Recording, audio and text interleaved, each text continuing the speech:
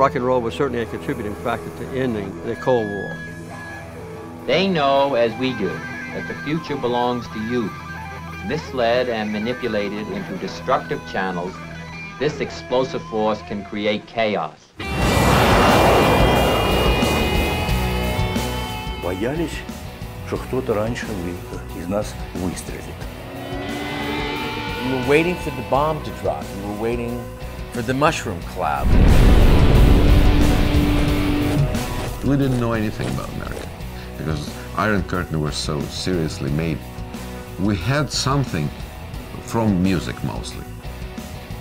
То, что вообще говорят, что-то несло с собой новое. That type of innocence meant freedom, freedom of thought, freedom of expression. These were things that a totalitarian regime could not tolerate.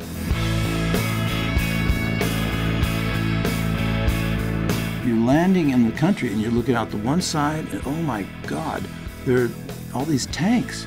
The other side, oh my God, all these Russian fighter jets. Because of my cultural activities, I was interrogated sometimes 3 times a week. I had a newborn daughter, and they told me that if I don't stop playing rock and roll music, my daughter's health is in deep trouble.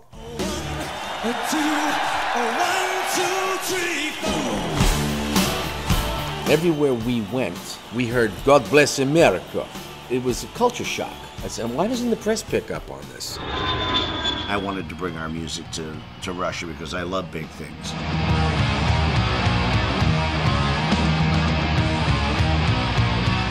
It was a very artistic time. It reminded me of America in the 60s. It was real Woodstock.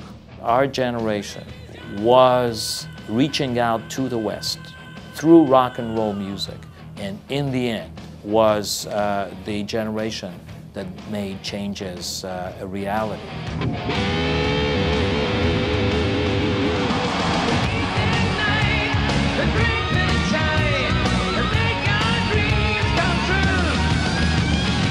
The idea that this totally changed the world is monumental. One of the best ways to topple an opposite system is through ideological offensive, through cultural offensive. Rock and roll is freedom, and every young person wants to be free.